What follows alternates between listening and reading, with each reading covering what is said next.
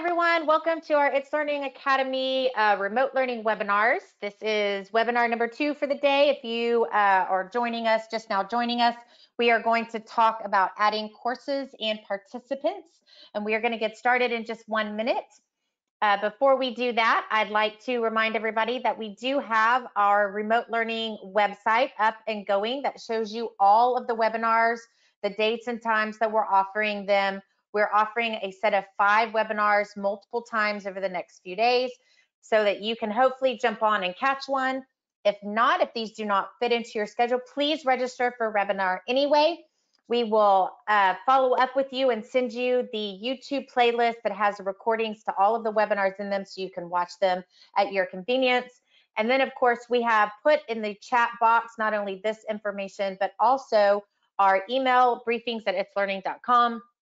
In case you have any questions after the webinar, we're more than happy to answer those questions. During the webinar, though, if you have a question, please ask it. We would love to answer your questions during the webinar, and you can do that very easily by typing your questions into the question box. All right, so we are going to get started very quickly with a video.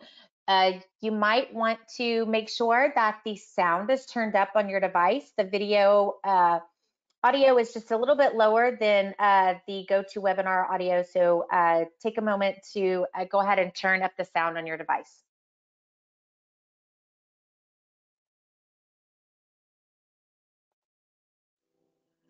Courses, how to create them, and how to add participants.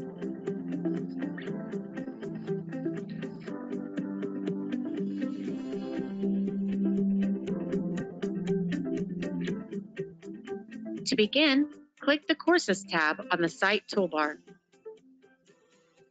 The green plus button allows you to add a course. If you do not see the green plus button, then your site system administrative settings do not allow this for your profile. Select Regular Course Type. Add a course title. Select your organization and click Save.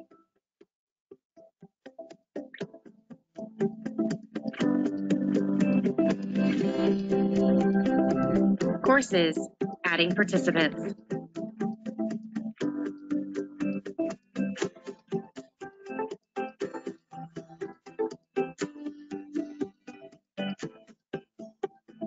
Under the More tab on the course toolbar, click Participants. Then click the green plus button to add a participant. Search for the participant's name. Select the correct profiles you would like to search for and click Search. Check the participant you would like to add. Check the profile that participant should be in your course and click Add.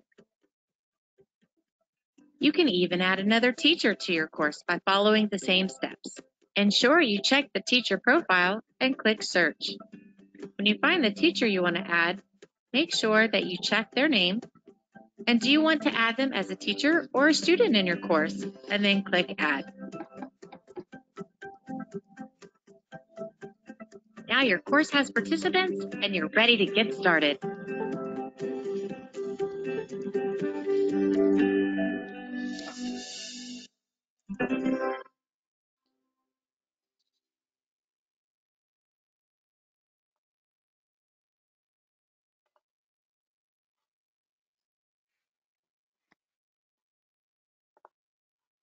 All right, now that we have seen our short introduction video, we are opening up for questions. So please do not hesitate to type those questions into your question box, and we can go ahead and answer those questions and show you in the system live exactly how to do that. So give you a little additional information there on your questions. So take your time and go ahead and answer those questions or ask those questions to us now. So Andrea, as people are putting their questions in that question box, can you talk a little bit about what courses teachers may be able to create beyond the courses that the integration creates for them for instruction? Absolutely. So I know that it's really important during this time of e-learning that we also stay in contact with our student groups So if you are a sponsor of a student group, student council, or Spanish club or something like that, you might want to add a course for those students as well to keep in contact with them. And also teacher collaboration courses. You know, we're used to having conference periods or planning time, and sometimes that's kind of difficult to have now that we're in a remote situation, but you can certainly add a course, add those other teachers to that course, and that is a great place for teachers to be able to share lessons, to collaborate, to communicate, and then you can always copy that information out into your other courses very easily. So we have a question from Chad. Andrea, can I add a teacher to an existing course that my district set up? So that's a great question. It really depends. It depends on whether or not your district allows that or not. Typically, you do have the ability to do that in exactly the way that we would go to adding a participant. But sometimes if it is an integrated course, meaning that course that's created by our master schedule or our student information system, this add button may be hidden. And if that's the case, then the district does not allow you to add students or teachers to an integrated course. I would reach out to your district administrator if this button is not there and see if they can add that teacher for you, because there certainly is the ability to do that. But I know sometimes districts like to keep that participant list clean and such that it matches what's in the student information system. So there's a couple of different variables there, but we definitely have the ability to do that. Thanks, Andrea. We have another question from Shelby. What if you're adding a student into your course and there are two students with that name? For example, if I have a John Smith as a student, but there is another John Smith in the district, how will I know which is my student? Great question. So I can come in here, and when I look at the students, you can actually click on their name and their profile pops up. And there's some information in that profile. Not all students have their pictures, but you'll be able to kind of see what your relationship is with that student, if you have them in another class, or you can see some of their activities. So you'll be able to see that information if you just click the student's name, and you can get this little profile card for them.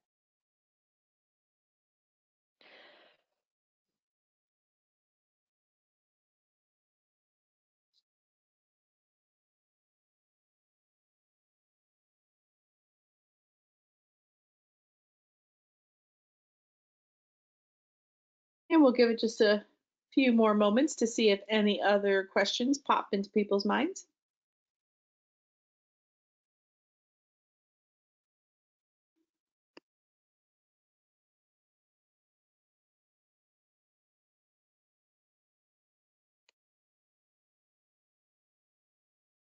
All right, while we are waiting to see if there are any other questions, don't forget that we do have the It's Learning website.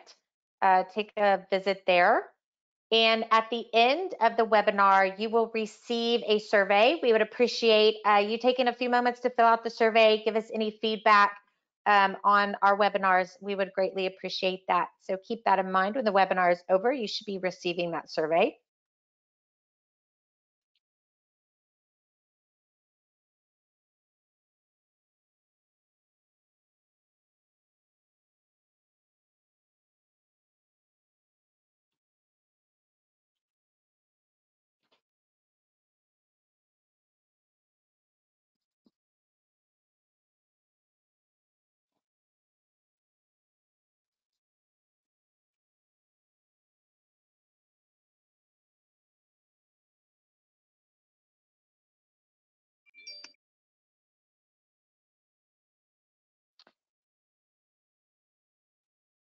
All right, I was just informed, my mistake, no survey this time. So if you have feedback for us, please email briefings@itslearning.com. We would still love to hear your feedback regarding our webinars. There's no official survey, but please email briefings@itslearning.com if you have any feedback or any additional questions. Otherwise, if we don't have any questions, I don't see any coming in. All right. Well, if you don't have any questions, I will go ahead and close out the webinar. I don't want to take up any more of your time. I know that everybody in this remote learning situation is very busy. So I want to thank you for your time today, and we really appreciate it. Please join us for one of our other webinars that are coming up either today or later on in the week. Thank you very much for joining us, and I hope everybody has a wonderful, relaxing weekend.